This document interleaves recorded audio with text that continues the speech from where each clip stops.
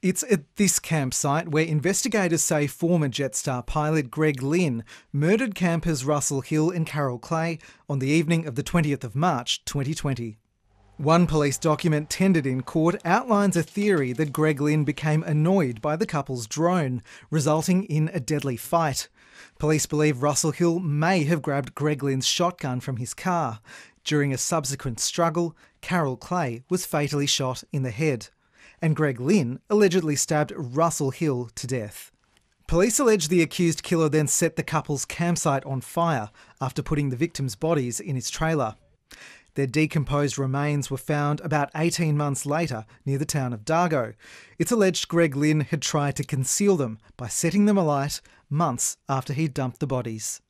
Detectives say Greg Lynn's Navy Nissan Patrol was captured on CCTV near the Mount Hotham resort the day after the alleged killings, and one of the victims' phones was detected at the same place at the same time.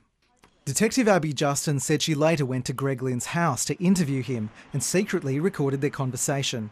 She said she spotted the same Nissan Patrol outside his house, but it had been painted a different colour. Greg Lynn is maintaining his innocence and has pleaded not guilty to the murder charges.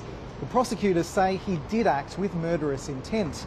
They say there's more evidence to come, including incriminating secret recordings. Earlier in court, defence lawyer Dermot Dan questioned whether Carol Clay's death could have been an accident.